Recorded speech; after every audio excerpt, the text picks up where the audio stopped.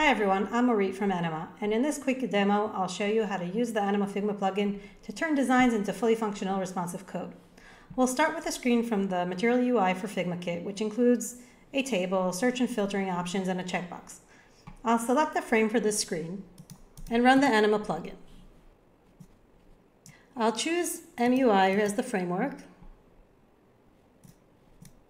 and let it run. In just a few seconds, Anima generates the code for this entire screen. Once the code is created, I'm just going to open it in our playground.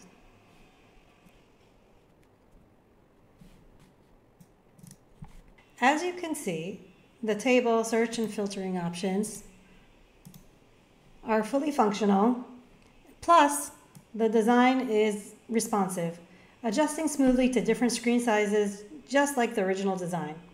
And that's it. In under 1 minute, Anima transformed my design into real working code. Thanks for watching.